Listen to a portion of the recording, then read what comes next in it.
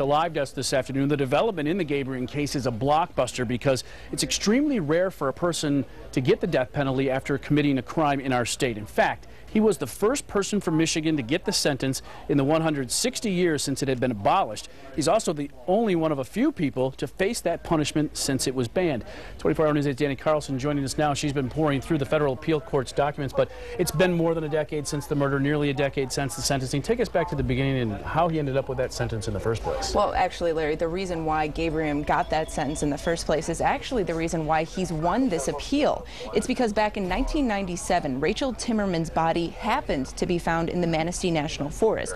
But if it had been found less than 250 feet away, he would have been tried in a state, not a federal court, and never would have even faced the death penalty.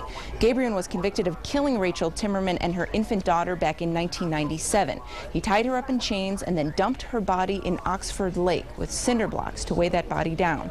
The appeals court decided today that Gabrion should get a new sentencing phase of his trial. First, because it was decided that his attorney should have been able to argue that Gabrion shouldn't even get the death penalty because it's illegal in the state of Michigan. And even though this is a federal case, it was physically tried in the state of Michigan, and the jury was made up of people from Michigan.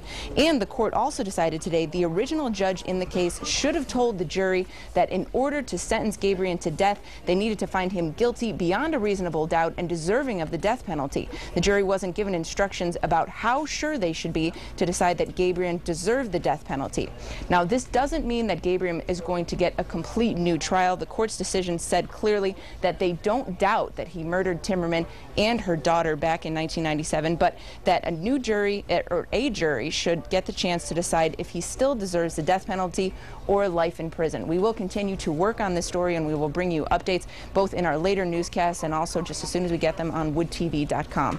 At the live desk, Danny Carlson, 24 Hour News 8.